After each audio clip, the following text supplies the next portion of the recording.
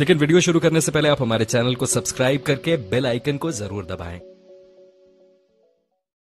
नगर निगम की लापरवाही से विद्युत विभाग का लाखों का नुकसान। यूपी के जनपद गाजियाबाद में केंद्र और प्रदेश सरकार जहां स्वच्छता अभियान और विद्युत व्यवस्था सुधारने के लिए करोड़ों रुपए पानी की तरफ बहा रही है, वहीं गाजियाबाद नगर निगम अपनी लापरवाही से सरकार के अभियान को असफल बनाने में जुटी हुई है। गाजियाबाद नगर निगम की लापरवाही से वार्ड नंबर 92 के अंतर्गत आने वाले चमन कॉलोनी और इस्माइल नगर के निवासी कूड़े के ढेर के पास बदबू में रहने को मजबूर है। निगम द्वारा डाले गए कूड़े में आग लगने से विद्युत विभाग को भी लाखों का नुकसान हुआ है।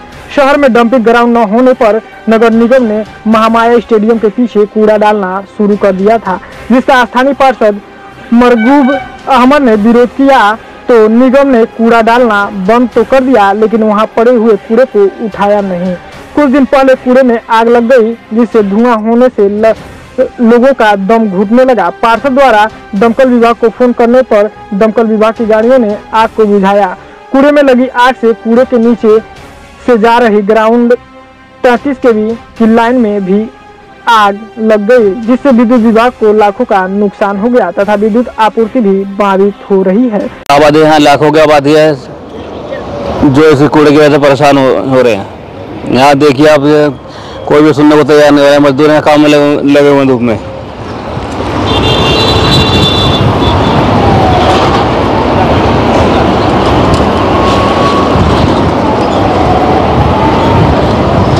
कॉलोनी का इलाका है, यहाँ पर आप देख सकते हैं कूड़े के ढेर में आग लगी हुई है और ये नगर निगम की लापरवाही का खामियाजा विद्युत विभाग को भी उठाना पड़ रहा है। यानी कि 33 के लाइन में आग लगी है, जिससे लाखों का नुकसान हुआ है।